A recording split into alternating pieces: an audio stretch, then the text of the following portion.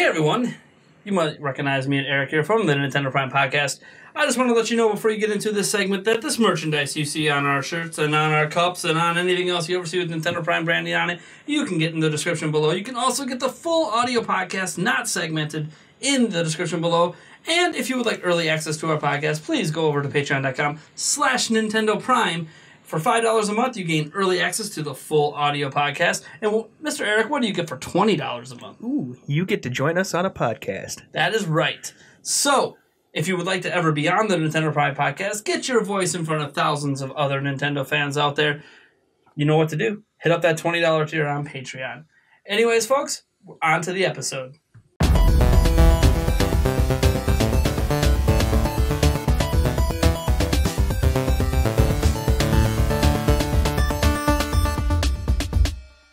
Hey everyone, welcome back to the Nintendo Prime Podcast, episode 41. And I'd like to say, as always, what you were missing last week. I was. I'm sorry. I do apologize for that. Wasn't feeling the greatest. Technically wasn't feeling the greatest the day we wanted to record this too. But hey. Yeah, right. You look a lot better. I feel a lot better. So sleep will do for you. Yeah. I didn't even really get into that because I've been hunting, so. Well, you know. Yeah. Well, did you get anything? No. Oh. You got to see something to get something. Out. No, I got back. That's about it. Oh, well, you know that happens. Yeah. So we're going to kind of keep this a shorter podcast this week. Obviously, we had the 3-hour marathon with me and 5J last week. It's just Eric and I this week. We're recording this literally holiday week. So Thanksgiving, blah, blah, blah, blah, blah. Family time, all that stuff. So hope you can forgive us for a shorter podcast. But you know what? I think we have some good stuff to talk about. Yeah, shorter doesn't necessarily mean worse. No. So an ongoing theme in this podcast this year seems to be street dates and game leaks. Oh, boy. And our first topic here, we're dealing with Xenoblade 2, which comes out on December 1st. So it's after you hear this podcast, but shortly after, because it literally releases the week this podcast comes out. I think Thursday or Friday. And Xenoblade 2 was apparently has reportedly, and there's been pictures taken as evidence that the street date of it was broken in the Middle East, specifically in Saudi Arabia, over a week before the game was supposed to come out. Wow. So we obviously know that this has been an ongoing issue. Mm-hmm. The guy who was streaming Mario Odyssey in China supposedly got one from another country in Europe that broke the street date. We know that Pokemon Ultra Moon was leaked. Pokemon Moon was also leaked last year. Mm-hmm. Some other stuff. And some of those leaks came from the media, so it's not entirely on street dates. And Nintendo responded to the street dates in Europe by basically saying we're not going to release games to the retailers until almost when it releases, which means some retailers are not going to have the game on the release date. Mm-hmm. So that's how they responded in Europe. There hasn't been any issues with this in the U.S. yet. That doesn't mean that there aren't street dates broken in the U.S. Mm-hmm. It just hasn't happened with Nintendo games in a while. The issue in the U.S. seems to be more media leaking games than it seems to be retailers leaking games. So this has no effect on that we know of. If you want Xenoblade Chronicles 2 in the US day one, you're not gonna have to worry about it. You're getting it day one, no matter where you ordered it from. Unless there's obviously unforeseen shipping issues if you order online. Right. So what should Nintendo do about this? Because this keeps happening. I don't know if there's really anything you can do about it. I mean, the only thing you could really possibly do is if you know what store did it, you just don't ship them any. Well, and I think the hard thing is they don't really know what store did it, because it's not like they scan each individual game and know which stores the games were sent to. Mm-hmm. They can track, shipping of boxes, but you're not getting a box. And people are dumb enough to let me take a picture of the receipt on where it was from, which store, so let's get them busted. And obviously this is in the Middle East. I guess you could say the nice thing about it is obviously Nintendo's new European policy worked, because this didn't have the street, at least so far as the time of recording, the street date has not been broken anywhere in Europe for this game. Right. Which was their response to the street date being broken for Mario Odyssey. So I mean, it's one of those things where I wonder if that policy is something they're just going to have to do worldwide. Mm-hmm. Even before just anticipating it happening. Mm-hmm. And it sucks because if you think about it, as I just got done saying, it doesn't seem to be happening in the United States. That doesn't mean it can't happen. Right. That doesn't mean it doesn't happen, and that the people that buy it early are just not stupid enough to post about it. Right. And like I said, it could be broken. We just don't know about it. Yeah. So what sucks about the Street Date being broken is one, like everything about the game's out there now. Because that's just what happens. Street Date's broken. Multiple people buy the game. They talk about it online. They release videos. Well, I mean, this is why the Street Date being broken sucks. It's not so much that it sucks for the consumer who bought the game. Obviously, you get to play the game early. Right, for sure. But it sucks for people who don't want literally everything about the game out there before it's time to buy it, before day one at least.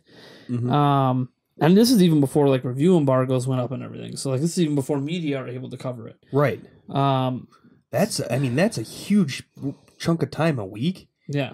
That's crazy. And this is a JRPG, so like a week you can sink 100 hours in there. Oh, if that's all they're playing for. Right. It's tough because I feel like you could talk about how maybe this isn't newsworthy because game leaks and Street Dates have been broken for pretty much my entire life. Yeah. But I feel like it's newsworthy in that we know Nintendo is now actively trying to stop it because they're tired of it. Right. And I think a lot of Nintendo fans are getting tired of it too. But again, outside of tracking where, basically having something that you can track where the shipments are going and somehow track like a piece of code that once the game's loaded up, it says, hey, this code has been registered as this code has been played, and you know where you sent that cartridge to, and then you just basically punish the store by. I mean, the only problem is that it also sucks for the people that are buying from that store. But you basically say, well, tough squats. You don't get the new games for. And the stores that usually leak it, we're talking more about independent stores. The big chain stores, they don't do that because they don't want to risk losing business from a big company. Right. But like mom and pop shops that kind of rely on just getting people in the door, they're usually the ones that are like, hey, look, we'll break Street Date. Because I talked about this in a prior video. The margins that retailers make on new video games are razor thin. Yeah. So like they're not breaking Street Date to make more money off that game than other people. What they want are people in the door hopefully buying other stuff. Right. So breaking Street Date allows people or entices people to come in, get the game early there, and possibly, oh, hey, thanks for giving the game early. Oh, you have this game and this game and this game. Right. We buy all these used games and extra peripherals, and suddenly that's where they make all their money. Right. It's kind of like the gas station effect. For sure. Gas, they make like 2 to 3 cents per gallon. So they really don't make much off the actual gas. It's when people come in the store and buy things. Which is why you see stores like around here we have Quick Trips. Quick Trips have really stepped up their game the last 10 years and become almost a full convenience store. Yeah. Because one, there's some areas where there is no other convenience stores. Right. And two, it's just convenient. Yep. Right. A lot of gas stations have started to do that. A lot. I've even noticed some other ones, some holidays out there and stuff like remodeling themselves to become basically a mini grocery store. Yeah. For sure. Which is nice. Especially when I just need to pick up one thing and I'm already filling up gas. And their prices aren't usually that bad, especially better than Gordy's. Yeah. Doesn't take much. The Gordy's grocery store chain around here, they overcharge compared to like everyone else. Not for very much longer. So, well, I think they were bought out. Huh? Well, that hasn't happened yet. The Schaefer's and that hasn't happened yet. It hasn't happened yet? No, the auction hasn't gone through yet. So. Oh, well, because there's a lot of Our Family products in all the stores now. Yeah. And Our Family bags are what you get when you... Yeah. So I'm thinking there must be some sort of partnership with Our Family. Yeah, that was their generic brand. Okay. Was Our Family. Okay. But well, I don't know. The stores are being fully restocked now. Something's happened. Well, they're taking stock from the other stores and putting it... Anyways, back to... this is a whole nother discussion. Sorry. Yes. Grocery store tobacco's. But yeah, I don't know what to do about... Yeah, I don't... The thing is, I don't want to punish customers that go... it's how can the only way I can really see them doing something besides punishing all stores is being like, look, we're just not going to give products to independent stores. Right. But then is that really what people want? Do they want to hurt those smaller mom and pop shops and be like, sorry, you can't have new products? It would have to be the ones that, like I said, you'd have to find a way to track it. And then... But I don't know how you could. You know, I mean, you can if the customer themselves that bought it gives out more information, but... No, you could do it. How? When all a customer does is show, like look, here's the new game, and they show you the front of the box. All the front of the boxes look the same. There's nothing unique. No, I know. But if that's saying that they don't plug it in and play it. Well, here's I said, like you could probably put something in the code. But how can Nintendo know if that person's a media member or not? Because they know what copies they send out to media.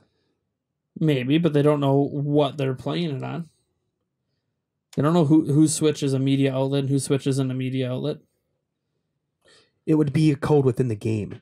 So it's a DRM. Yes and no. Because the only way you can check that is to have a DRM. You'd have to have the code auto check online all the time. Just the first time. But what if people just don't connect their Switches online? Then I guess you'd never know. But the chances of everybody that has a leaked game or like a broken street date not connecting to an internet. Yeah, but I mean, what do? Do you punish the customer who bought the game early? No, you'd have to punish the store. But even if you figure out the code, you're telling that Nintendo now has to track every individual game cartridge to every store. We sent out 2 million copies of Super Mario Odyssey day one. We have to know where literally every little cartridge went. Instead of just doing the boxing like they do now and just tracking the box shipments. Yeah. I mean, it just sounds like a lot. I mean, I'm not saying that they can't do it. I'm just saying that sounds like a lot of overhead just to stop an issue that isn't technically hurting Nintendo in the... It's not really hurting the sales of the games. It's not. It's different than a leaked game online that people are emulating. Oh, no, for sure. It's just... ruins the PR cycle of the game. It's basically just something that upsets fans. Oh, yeah. I mean, if people got leaked games or not leaked games, like early copies of games, and they just wouldn't put all this information on the internet, then, it wouldn't matter. But of course they're going to because they want attention. Right.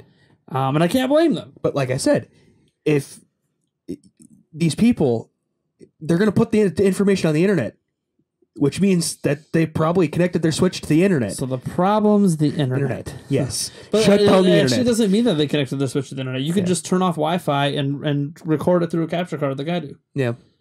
I don't know. You'd have to do something. I don't know what it would be. Because one fan suggested in the past that, they should just run full DRM services on all their games.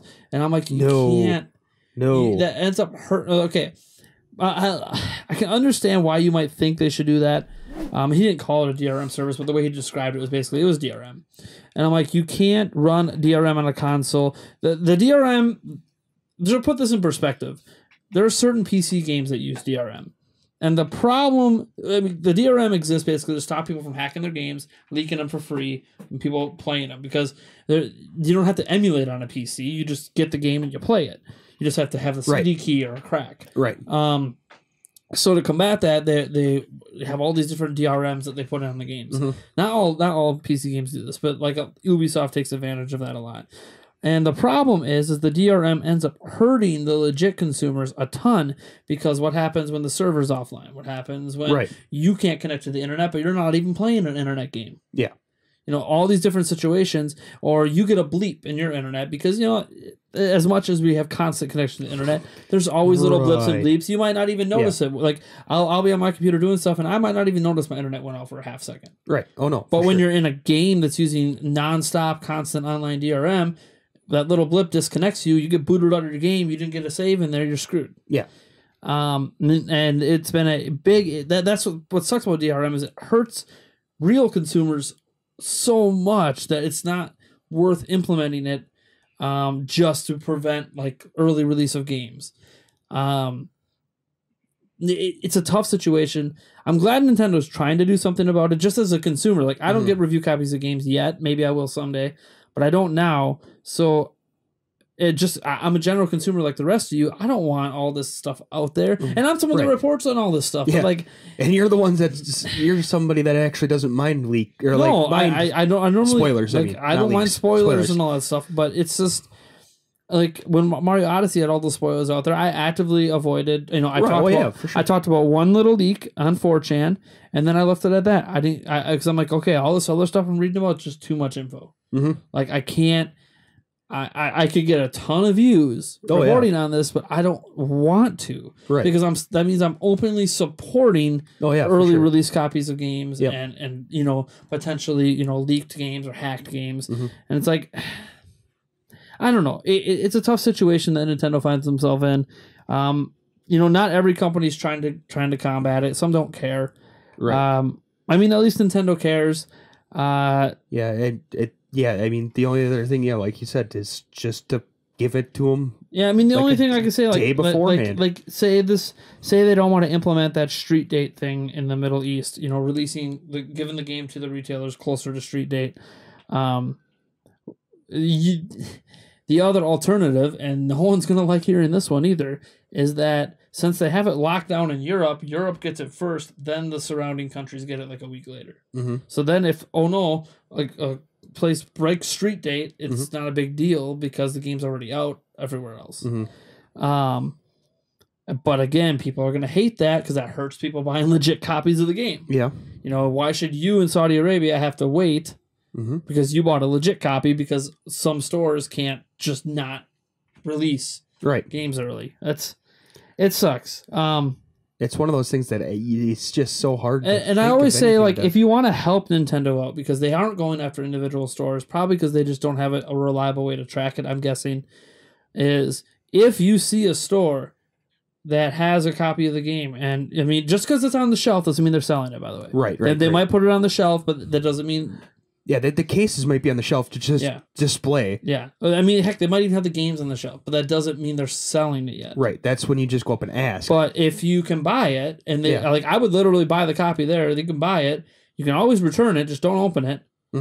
And, walk out the store and go home and send an email off to your local Nintendo and be like, look, I just got this copy of this game from the store, and here's a picture of my receipt. Here's this. Give Nintendo the info, and they will blackball those retailers. Oh yeah, and it sucks if it's a retailer you love, but they're breaking the law technically. Yes, they're just not being caught, and they know that the punishment for it is very minimal. Nintendo's not going to sue them. They're just punishing all retailers in Europe. So yeah, and what it really affects, what they're doing in Europe is the online retailers. Because the online retailers have to ship it to your house. So like Amazon, like in the US, Amazon will sometimes ship it 4 days early to ensure it gets to your house. So you might get the game a day early. Right. But the goal is to have it to you on launch day. They'd rather you have it a day early than have it a day late. Especially when a lot of these games launch on like Fridays, you might not want to pay for that Saturday shipping. Right. But yeah, I don't know. It's just a sticky situation. You guys let me know what you think Nintendo should do about this, or if you just don't think they shouldn't do anything. There's plenty of people I know out there that don't really think this is a big deal. It isn't. It isn't. I mean, it's not, because it's different than like Ultra Sun and Moon leaking or Banner Saga, the Mario and Luigi Bowser Saga, whatever thing. Banner Saga. I don't even remember what it's called. That leak that caused Nintendo to do all this stuff in Europe.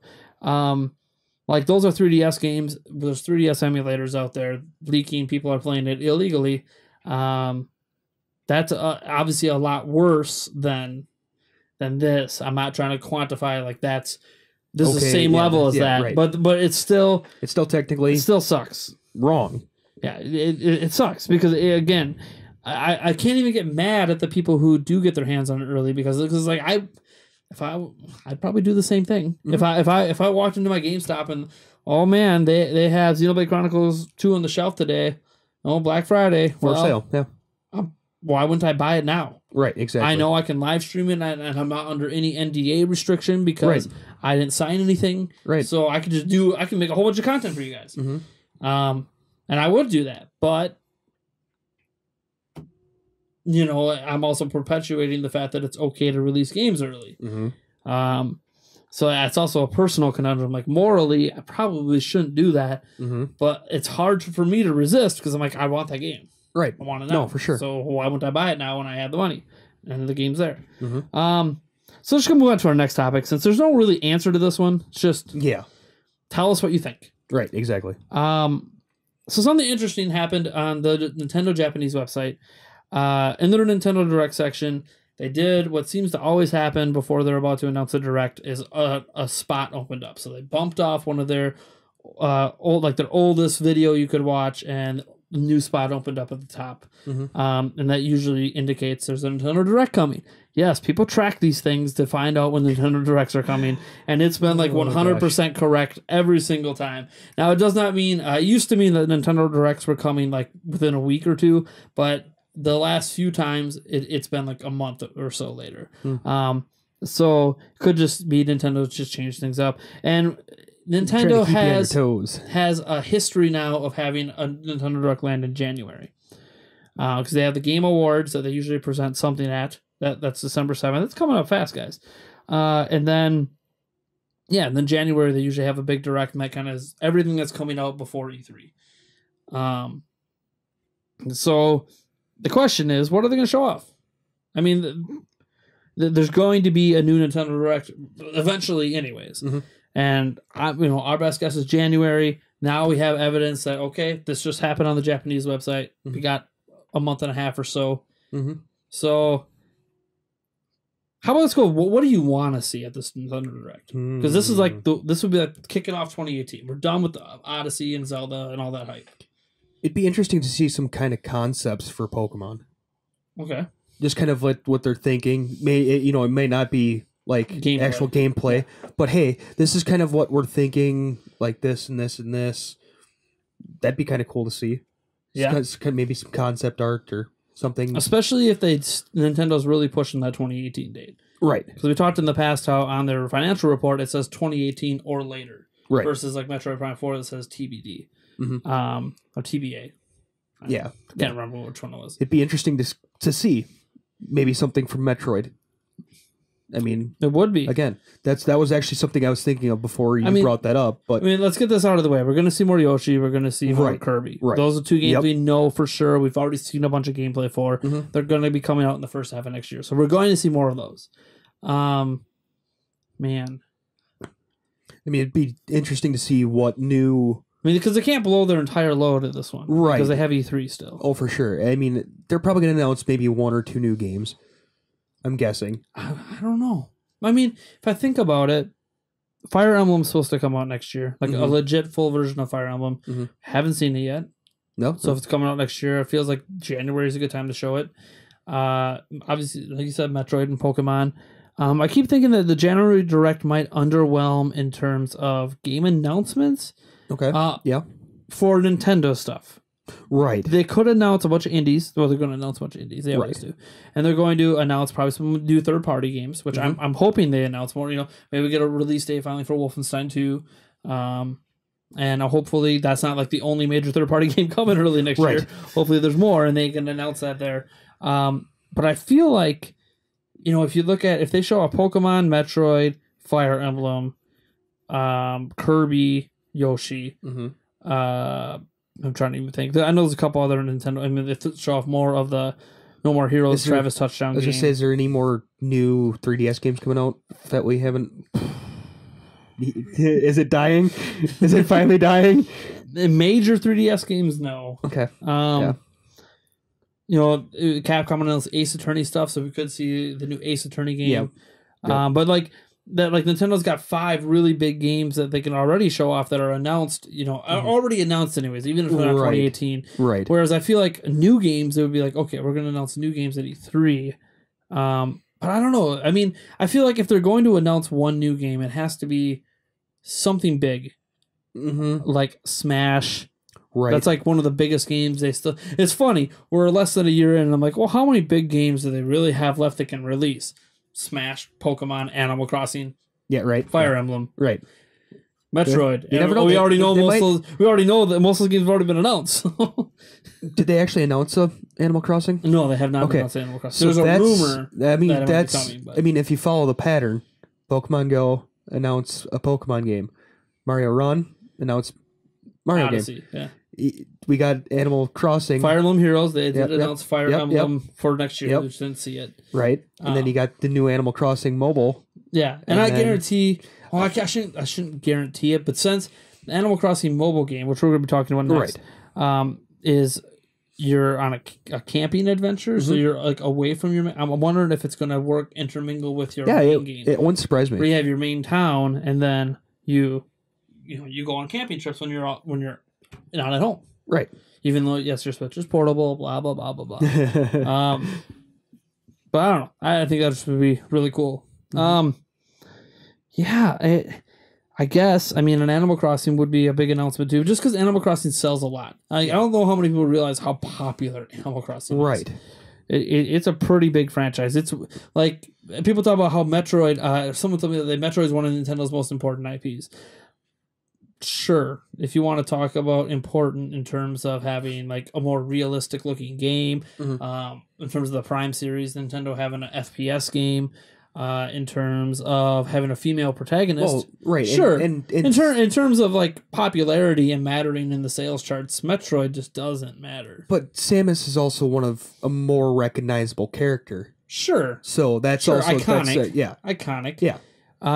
But it's also one of those. It's just not popular. Well, right. I hate saying that. I love Metroid, guys.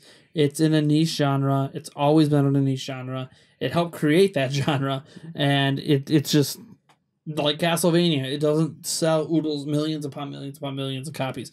Animal Crossing does. Animal Crossing is almost as big as Pokemon in terms of per game sales. Now, Pokemon, I know, just crossed 300 million. Ultra Sun, Ultra Moon had a nice launch. I know I didn't report on it, but it's because I'm like, well, Pokemon always is a nice launch. What am I talking about?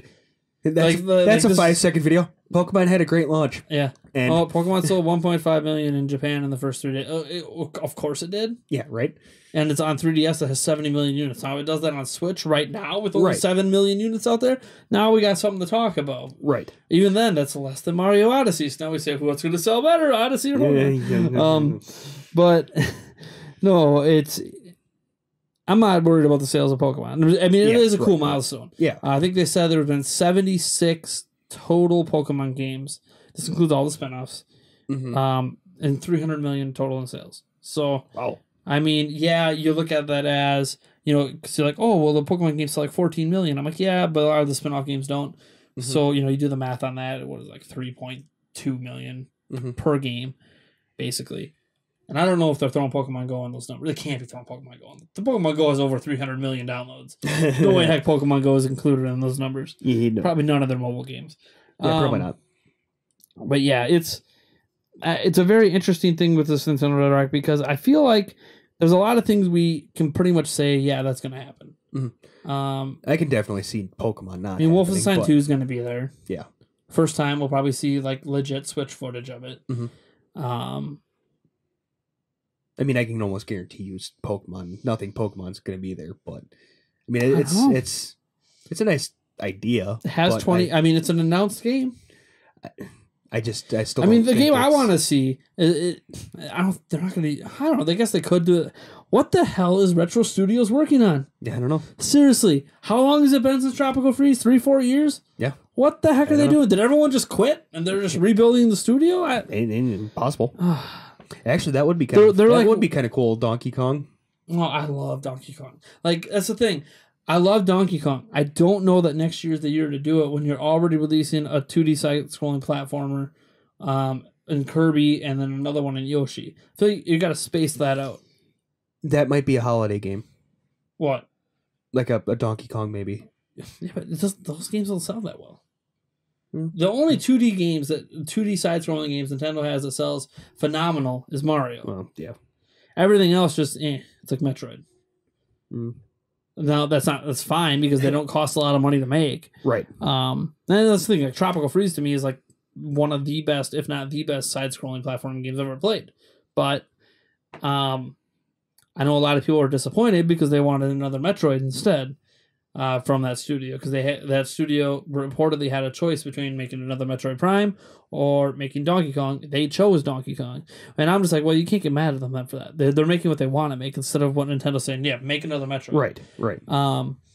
But Metro Prime's being made by a whole new studio, rumored to be Bandai. We don't know for sure if it's Bandai Namco. We know the Bandai Namco helped with Smash Bros. Last time, so Nintendo does have a partnership with them, kind of. Mm-hmm. So I'm sure if there is a new Smash game, they're probably the studio making it, especially if Sakurai doesn't make it anymore. So I don't know. There's a lot of possibilities. I am not expecting to be surprised. Mm. The only way I'll be surprised is if they actually have game footage. If they have game footage of Fire Emblem, Metroid, and Pokemon, that's going to shock me. Games are all announced, so they could, but I don't expect it. Right. And on top of that, the game footage blows my mind. Like if the Pokemon footage is just like Ultra Sun, Ultra Moon in HD, I'm just gonna be like, "Are you?" Yeah. No, I'm done. I'm already done. I mean, come on. I told you guys I wanted to try to get back into Pokemon, and that's what you're giving me. Don't get me wrong; it looks great, but it's like, come on. You might as well just put it on mobile phones at that point. They can HD. Yeah, they can run HD Pokemon games. Come on. And I honestly don't think that's what they're going to do. In fact, the most recent report was that the Pokemon game, after they saw the success of Breath of the Wild and the reaction before Odyssey came out, to just how big and wide and like how blowing up the game. Like, it's weird because Odyssey didn't really change much. They kind of built off of a formula they just haven't used in a long time, whereas Zelda really just did stuff that they've never done. Mm-hmm. After they saw, you mean like take over E3? Yeah, they saw like the hype, they saw the excitement. It sounded like the Pokemon team at that point realized, okay, because like they were supposedly afraid to break away from what they know, which you understand. I mean, you have 300 million units. I mean, why would you? Why? Right, exactly. Why fix what isn't broke? Yeah, but. Apparently, after seeing what Zelda did, because again, you could argue why fix what isn't broke with Zelda.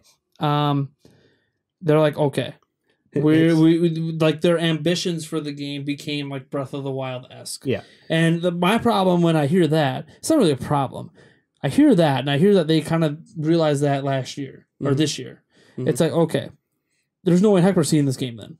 Right. Breath of the Wild took how long and how many delays? Right. Like, if you're going to go... I'm not saying they're going open world, but I'm just saying if they're going to be that ambitious and being like, look, we really are just going to change everything up. Mm-hmm. We're going next... Like, this is the next generation of actual... Like forget the... I know Gen 4, 5, 6, 7, 8, whatever. But I mean, like, the next... Like, a true generational leap. Right.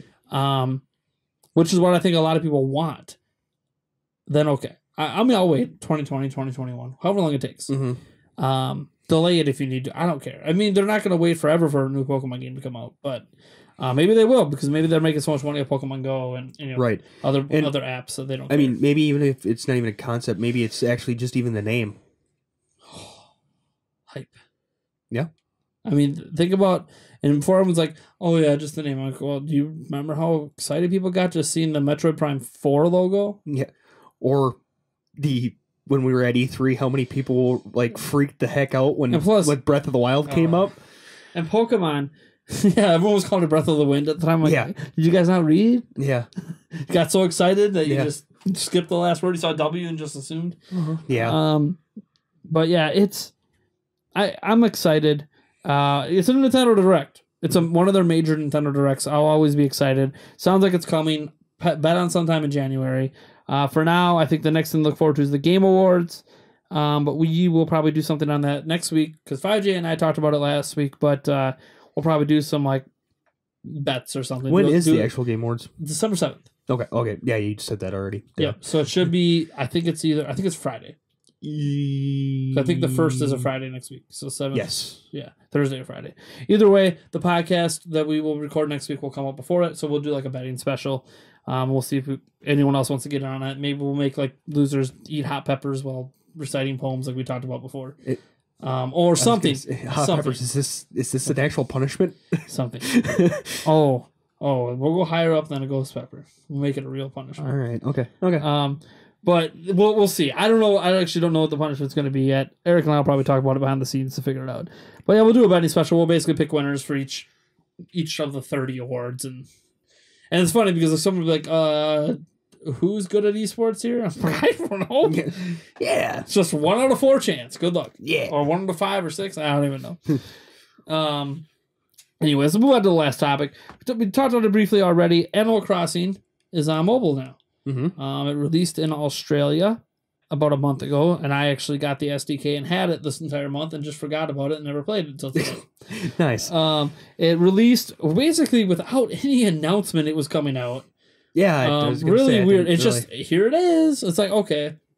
I mean, I guess that's how mobile games work. I guess I don't remember. Yeah, right. I don't remember any announcements in my lifetime being like, "Hey, this comes out this day and it's a mobile game." Mm-hmm.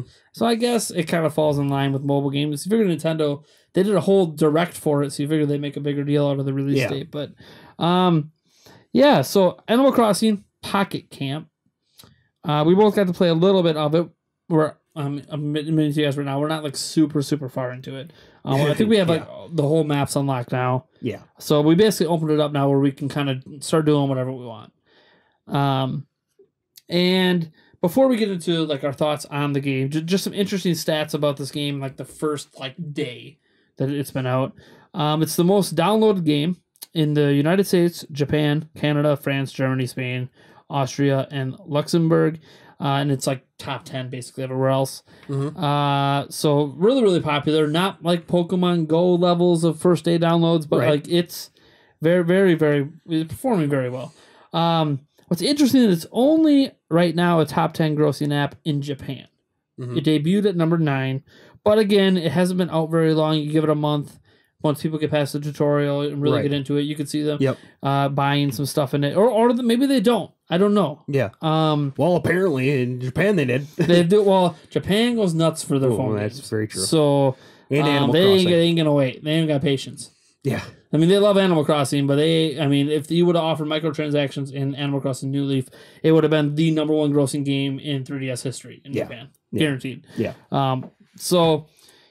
Obviously, Nintendo's goal with this game is not just to increase the popularity of Animal Crossing. As microtransactions, they want to make money. Oh, yeah. And it's cool. What's interesting is when you download it, it does say free to start.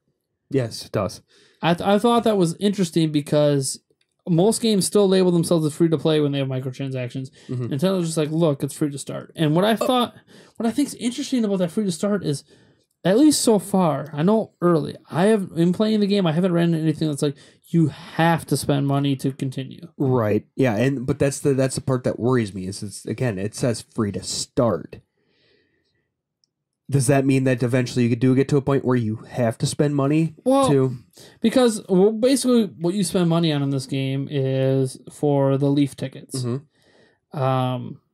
You buy Leaf tickets and those allow you to speed up things. Mm-hmm. You can make you can buy they're not townsfolk, I guess campsite folk. You can re-enable them to ask you to do more tasks for them so you can earn more stuff. More supplies, which are used to craft gear and craft clothes and furniture and set up your campsite. Customize your camper, which is really cool. You can use them to do certain events. There's like this one part of the map that it costs 20 tickets to even go to it. Or you can have 5 friends go with you. Apparently I don't have 5 friends yet because it just said I had no friends. I don't know. I have to go. I haven't gone through all the little settings. I'm sure there's a way like I can like friend up with you, and other people like on my Switch or whatever. Right. I just haven't gone through those settings yet to set up my friends. But obviously I'm early, so go through a lot of tutorial and all the things are just handed to you. But what are your thoughts so far? Because you played Animal Crossing way back in the day. Way back in the day. It's like GameCube days. Yes. Just to give you guys an idea. So far, it's not too bad. It's an Animal Crossing game. It really is. Yeah. That was my first thought. Playing, I'm just like, okay, yeah, this tutorial. I'm like, this is what Animal Crossing feels like. Yep. Like this is. It doesn't feel like something that's watered down necessarily. Right. I mean, it clearly is. The world is smaller. Well, yeah, obviously, but it's going to be. Yeah. But instead of being a mayor of a city, you are the person who now runs a campground. Yep, basically. You're a camp manager. Camp manager, yeah. Yes. As Isabel so kindly reminds you at every turn. Right. Oh, how are you doing managing your camp? I'm like, I'm know. Just building up my own campsite. I don't really care about anyone else. Yeah. But I love how everybody has an opinion on what your campsite should look like. Oh, I know. Wait a minute. Yeah. This is my campsite. Oh, here's my Jay. Here's my dream of what your No, I don't want a merry-go-round at my campsite. Get that out of here. Do you like my vision? Yeah. There's no option to say no. Come on. Yeah, right. I know it's Animal Crossing. Gotta stay positive. The thing with that too is if you go and watch that whole entire vision that he has, where's your tent? You have no place to sleep besides a hammock, I guess, but that's out in the middle of everything. Yep. There's no tent. There's no tent. The merry-go-round's where the tent is. Maybe you upgraded your camper at that point. Or do you sleep in the merry-go-round? Because that's where your tent was. Or is. I don't know. Yeah, it's an Animal Crossing game. It feels like an Animal Crossing game. It controls just fine. What do you have? I actually have a problem with the controls. What happened? The pathing. I have a problem with the pathing. What happened? Because I don't know what you're talking about. I had no problem. I have a problem with, like, let's say it says you can click on somewhere to go on the screen. That's where it goes on the screen, right? Yeah. Well, if there's something in between you and that, it's not smart enough to go around the damn thing. Oh, that's just an AI issue, yeah. Right, but I'm saying that's a problem. Yeah. Well, you know why? It's funny. You bring that up. That's not how I'm controlling my guy. I'm just. Well, right. No. I know. But and then I don't have any issue. Well, right. But if you tap on a person to go talk to him or a character to go talk to him, and you run into something, you just stop. Yeah. Hello. It's collision. Move. Go. Hello. Yeah, it's interesting because that's the one thing I did like about tapping on the characters is my guy would just automatically walk over to him. But again, it does tell you early on that you could just tap anywhere and your character will just walk to it. Yep. That's not how I'm really controlling my character, I guess. No, but it's not something like you said. It's the way they convey it is you tap and it goes. Yeah. Which is not how it is. Yeah, it just feels like you shouldn't be stopped by obstacles if you can get around them. Right. Easily. Yeah. Like it's a tree. Walk around the damn tree. Yeah, exactly. The pathing of it should be smart enough to get to the spot any that you complaint tap. Besides that? No. I mean, that's my major complaint. Actually, that's my major complaint to the game so far. Yeah. Because like everything else, it's like I'm skipping through a lot of the when I was going through the tutorial because I was reading the tutorial really closely. He kept saying tap to do this, tap to. I'm like, well, duh. It's a phone. It's a phone. What else am I gonna do? You tap to do everything unless you're telling me to shake my phone with the gyro, whatever stuff. Or throw it across the room. But I'm like, I get it. Tap, tap, tap, tap, tap. Catch a fish. Tap to do it. When it says the exclamation point comes up, tap to catch it. I got it. This isn't that hard. And I love how the exclamation point says tap. Yeah. Wow. Thank you. I mean, I get it. It has to be this way. There's going to be kids that are going to play it. Well, one thing I do like that I will say about this is the microtransactions aren't really in your face. So far, there's exceptions. In the top left corner, I did notice a pop out that said like limited time offer. That's obviously a paid thing. It is, but it's not. But it's not obtrusive. It doesn't block any. It doesn't take up your whole screen. Like we play Task Force Baseball. Yeah. Limited time offer, whole screen. You can't ignore it. Yep. You have to literally close out of it. Where here you can just not even notice it's happening. No, for sure. Actually, Tap Sports Baseball, I noticed since the new update, like the whole get rid of advertisement things is back. I already spent money on this game and done that. The ad should be gone. But yeah, that's again whole other sidetrack. Well, they probably don't mean their own ads. No, I know. Are you getting like the in between game ads again? No, but yeah, that's probably what they mean. You're still going to get their ads. They're not going to stop advertising to you. You bought something. They want you to buy more. Yeah. But yeah. I don't know. They have some interesting deals now. You can get like these mega awesome players for $20. I'm like, I wish you would have offered. I bought one. I wish you would have offered me that like 3 months ago. That would have been awesome. I bought one. Yeah, nice. Well, compared to $80 it used to be. But no, I know. But it's not. That's so you're supporting microtransactions. Here's reluctantly. Well, okay. So this brings up a point because this game does have microtransactions. Yes. So do like basically every mobile phone game in the world basically has microtransactions. Right. Which again, it understandable. It's the way the companies make money. I don't have an issue with it in games like Tap Sports Baseball or this where it is because of. Well, there is one issue in Task Force Baseball, which might be affected by a lawsuit right now. Oh, really? Yeah, because you know how it has the random, like you get a draft pick and it's randomized. Yeah, it's not. That's a gambling system. Ah. And right now there's a lawsuit happening because of Star Wars Battlefront 2 and their loot boxes. And if that lawsuit keeps teetering, it could affect mobile games, which means things like the randomized, spending money to have buy gold to buy draft picks that are randomized. Yeah, it can go bye-bye. Interesting. Like the transaction to spend $20 to buy a player, no, that'll be fine because it's not random. Right. I mean, the offer's random, but whatever, you know what you get when you spend your money. Right. Versus basically they're saying it promotes gambling. Mm-hmm. That's what they're saying. I don't know how many kids are playing Task Force Baseball, but right. It could just be where it just becomes an M-rated game or something, and they allow it to continue. Mm-hmm. But yeah, it's microtransactions. I always say in a free game, they don't bother me. I know a lot of people say, "Oh, it bothers me," but I'm like, you're getting the game for free. Do you just expect everything to be free because it's a phone game? Right. It costs money to make these games. Right. And a game that's this high quality that feels like an Animal Crossing game. Right. No, for sure. Nintendo invested a decent penny into this. For sure. And being both of us being devs, nothing big, of course, but I understand why they do it. But as a consumer, it's as long as it's not completely intruding on your gameplay. Yeah, that's the thing. I understand having almost paywall like microtransactions. I get it to a point. Yeah. But because that's even what it's like in Task Force Baseball, right? That's the game we both play a lot.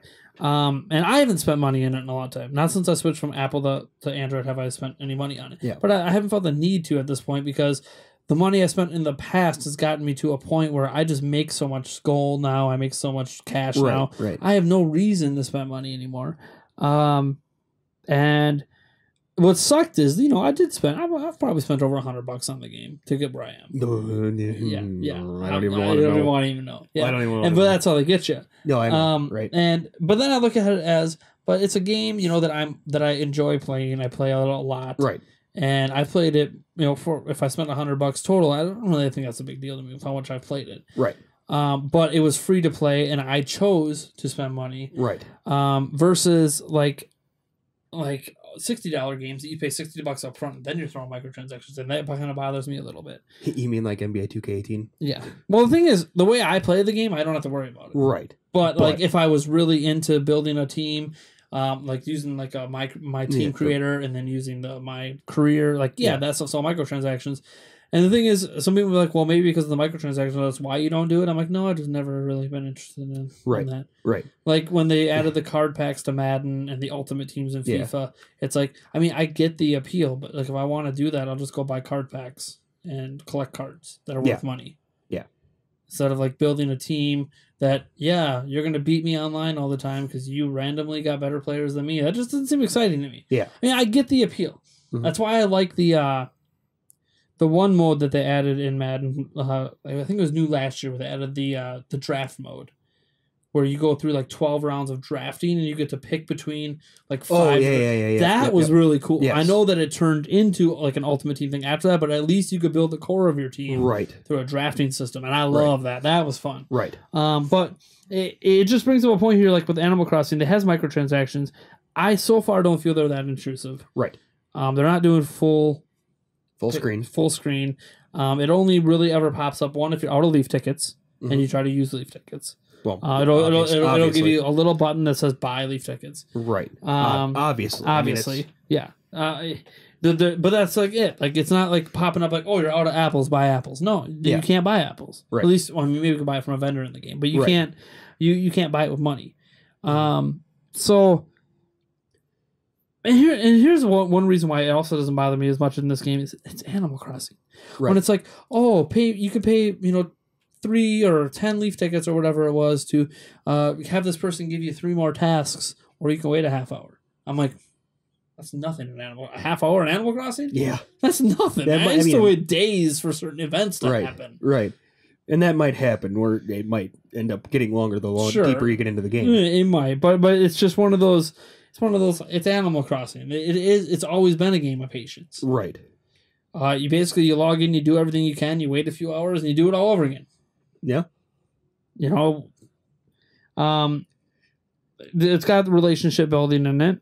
Mm-hmm. That's how you, at least so far, that's how I've been able to unlock things. Yep. Higher your relationship gets with certain characters, the more items are unlocked. They obviously don't know anything about special event items yet, because there hasn't been a special event yet besides this is launch. Yeah. So be interesting to see. Like I would love if they started adding like medieval special event, because I want a castle. Well, I know I have a sporting camping castle. Yes. Okay. I want a camping castle. Okay. If you can have a merry-go-round, I can have a castle. There is that. Okay. Merry-go-round's my tent. I can have a castle. Yep. You're. It's Animal Crossing. It doesn't have to make sense. It doesn't have to make sense. What surprised me is, and I knew some of this, but I just kind of forgot. Like being able to customize your camper. You can make it bigger. You can customize some inside stuff on it. Because a lot of the advertising and everything focuses around your campsite. Mm-hmm. But like, it's not just that. It's really cool how like you have kind of like two separate places you can kind of customize up. And it's probably cool because I think when you go visit other people's campsites, you go in your camper to their campsite. So then they can enter your camper and check out some stuff. Yeah. So it's like, yeah, what am I going to put in there? And it's funny, I hate saying this is going to make this podcast not be advertiser friendly. First thing I thought when I saw the van was, that's a rape van. Yeah. Doesn't look like a camper to me. It looks like a rape van down by the river. Yeah. That scares me. And then you go inside and you're like, oh, this is kind of nice in here. But I'm like, from the outside, couldn't have a better design? Like campers have windows on the sides and stuff. Why is there no windows on the side? Yeah. That's what rape vans look like. I'm just like, campers have windows. There's light that comes in, you know. Yeah. I don't know. Maybe it's something you can end up changing later, but let's just go with creeper van. The creeper van. Creeper van's a little bit better word for it. It's just, I don't know. And the thing is, I know it's stereotyping, but I'm sorry. I've seen too many movies. Oh, yeah. Like, that's just the vans I use. I'm just waiting for free candy to be written on the side of the dang thing. Oh, it's funny, too. When I went to the shop area, because there's a shop area where you can, like, interact with different merchants. Oh, no. When I first got into my campsite and they made me build that sofa, I'm like, that looks like an ice cream truck. Oh, wait, no, that's just like a place to build furniture? What? You look like you're selling candy. Give me some candy. Yeah. Nope. No candy. Not yet, anyways. No, so for you. Got to eat some fruit with some people. Did some fishing. Yep. Did some butterfly catching. Yep. And other bug catching. There's other bugs you can catch. Yeah, mostly, I gotta say, I'm the microtransactions don't bother me. But again, we just openly admit it. We're people that participate in microtransactions if it's a game we like. Right. So it's definitely a game I'm going to continue to play, at least for probably the next few weeks. Yeah. And we'll see, because this is why I don't play Animal Crossing games, because I can't stop. They're very addicting, because the whole point of Animal Crossing, I mean, you could argue there's multiple points too, but to me, the fun of it was always decking out your place so when friends come visit, they just like, how the heck did you get that? And I'm just like, dude, I got a full football team here and a field and some goalposts and a roller coaster and this is balling. Yeah. This is what I want in real life. In my backyard. It's not going to happen. Right. No. And that's just always been like the fun to me. And the fact that it's very pick up and play, because I feel like the time it would take me, now that we're done with the tutorial, to go to each area and collect like all the bugs and all the fish and all the items and do all the little quests for all the characters, I could probably do all of that within 15 minutes, 20 minutes at most. Yeah, probably. And then, you can go build stuff. I'm like, but I'm going to wait. I don't want to build anything until I unlock the stuff I want to make. So I don't waste my supplies. Right. But yeah, it's...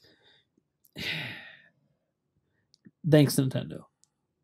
You finally released a mobile game I can't put down. Yeah.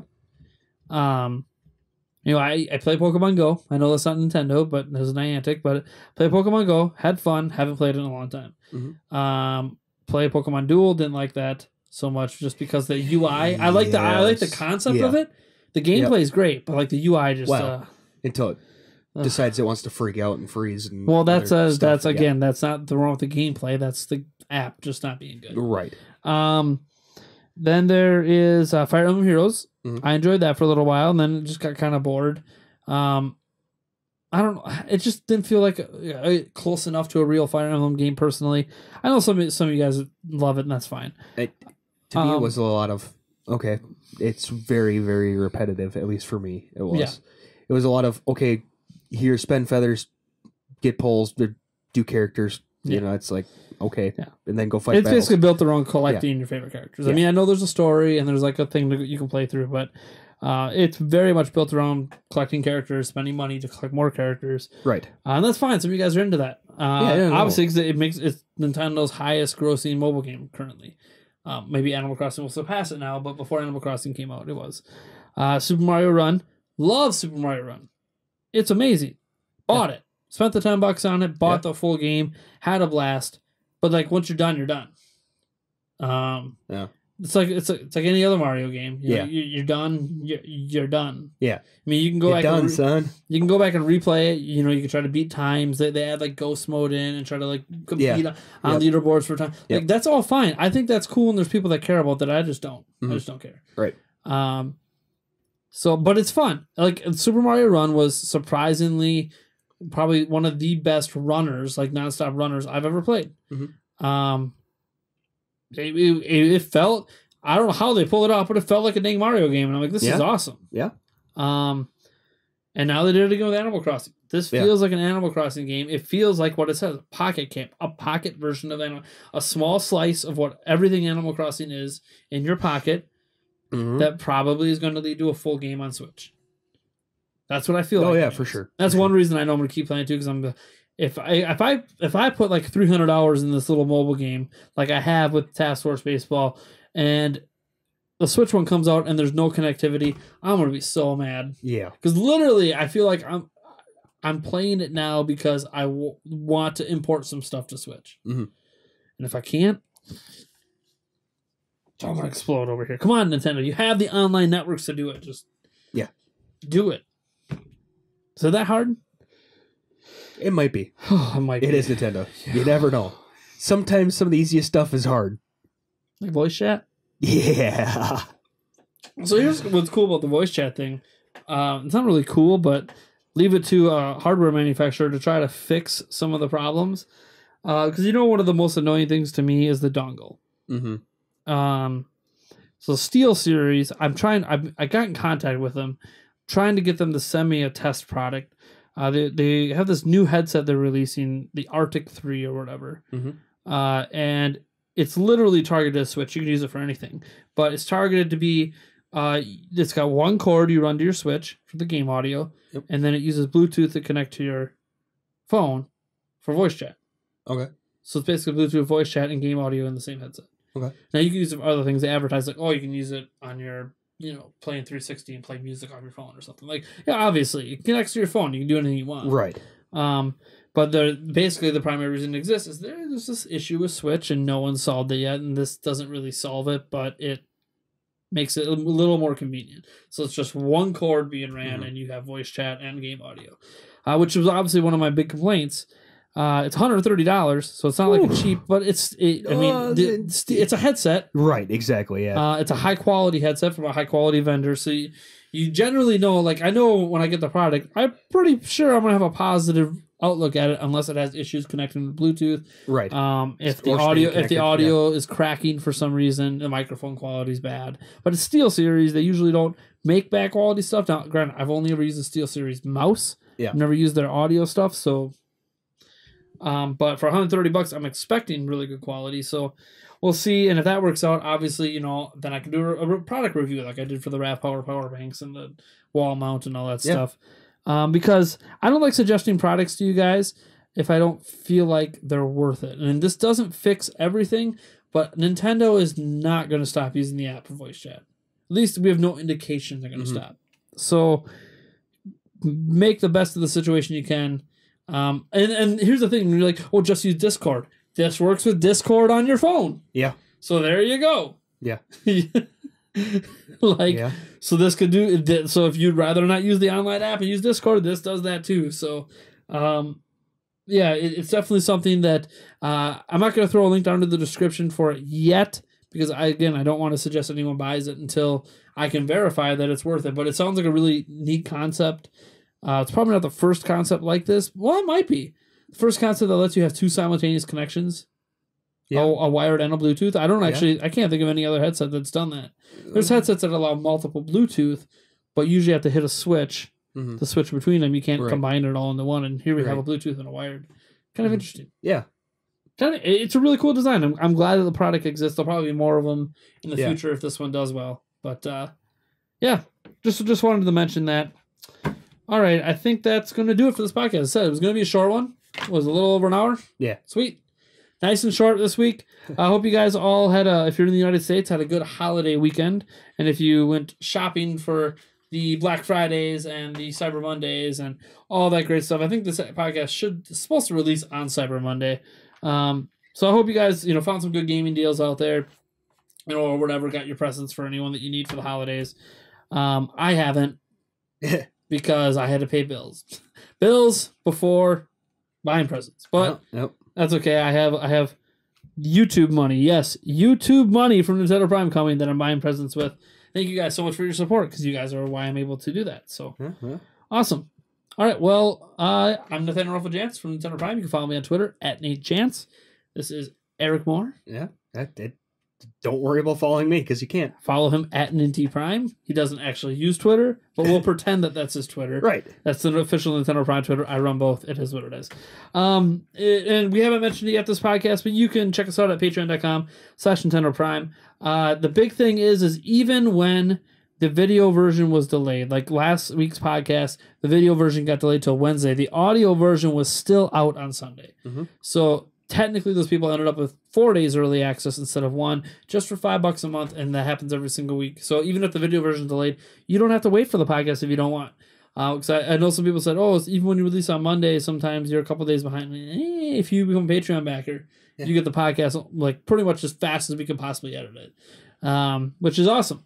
So that's one way to get the podcast early. You can be on a podcast for $20, which is actually interesting about the $20 tier. We have 10 slots. 7 of them are taken. None of them could make it for November. Wow. And they're still supporting us anyways. That's awesome. The thing. Right. What I do note in there that all I guarantee is that I invite you to a podcast. They've all been invited. If they can't come, it is what it is, and like it's very transparent. Right. I don't like to make people feel like they're not getting their money's worth, but it is sometimes just work out schedules. Right. They all know, it says there very clearly in there that we record on Thursdays generally at 9 p.m. Right. We will adjust if we need to, but people are just like, it's busy, it's holiday time. Right, yeah, exactly. But I'm assuming one of our early December episodes will get someone, because I think we have one more episode that's for November. Yes. Next week's episode. Yes, theoretically, yes. Yes. Yeah, it is the last day of November. Well, yeah, because... Yeah, wait. This is the last one. This is the last podcast that's going to release in November. Release in November, yes. Well, because it was so record. So I guess this is the last November podcast. We record on the final day of November, but it's the first December podcast. So yeah, I'm going to try to get some of them in, hope maybe on next week's podcast or the one after. The hard thing is obviously we had 2 new $20 backers join this month. They can't be invited until the money clears. So they can't get invited for the next week one. But the people who have been backing and couldn't make it, maybe I can get them on next week. We'll see. Yep. We'll see. It's that time of the year. It's busy. But I hope you guys enjoyed this episode. We have links to merch like this down below. I don't know if it's on sale anymore. It was on sale all this past weekend. Oh. I don't know if it is anymore. It's Cyber Monday. Maybe it's on sale again. Yeah. You feel like I should be able to tell you that, but it's a third-party merch store. I don't know what they're doing. But I can tell you this. If it is on sale, it's like the exact same sale every time, so it never gets any cheaper. So just dive in. Don't I'm going to wait till the Nintendo Prime merchandise is 50% off. It's not going to happen. I'm sorry. Yeah. Not unless we go with a new merchandise provider and we don't have any other options on the table. So it's not true. I have one other option on the table, but I don't like the way the store is set up. So it comes from our partner, BBTV. You got access thing. We get really good commission from it too, way better than we do from this site. But man, I tried to set up just a t-shirt and like you go to the site on mobile and like everything's just like cut off and I'm like, okay, I can't send my fans to a site they can't use. Right. So fix your stuff. I'm not going to throw them under the bus because they're our partners, but yes, they know. I've told them several times, you just need to get that fixed up and maybe we'll start using that. And what I like about them is like our current merch store, we have notebooks, shirts, sweatshirts, onesies, tote bags, pillows, blah, blah, blah. Bunch of stuff. Mugs, which are somewhere around here. Yeah, actually, there's only one down here. The other one's upstairs. Right Yeah. Then this other merch store does some other cool things. Like you can get rugs. I don't know why you want a Nintendo Prime rug, but you know what? And I heard someone say that our design, like this design here, is too in your face. I mean, I am in your face. Have you watched one of my videos? I'm very yeah. But I hear you. There's a couple things I'm going to be doing. If I don't get it in a newer merch store, if I put it in the one that we're currently using, there's going to be some more designs going up. There's going to be one that's just the old OG original bomb logo, no fancy explosion stuff around it. Then there's going to be one that's just the Nintendo Prime text. I don't know if it's going to be side by side or if it's going to be top and bottom like this. I haven't decided yet. It's kind of when I go to design it, we'll see what happens. And on top of that, when we launch Arguing with Myself, the logo for that's going to also be on a t-shirt and stuff design. Now, some people said they wanted something more subtle, like the bomb logo on like a pocket over here. Yeah.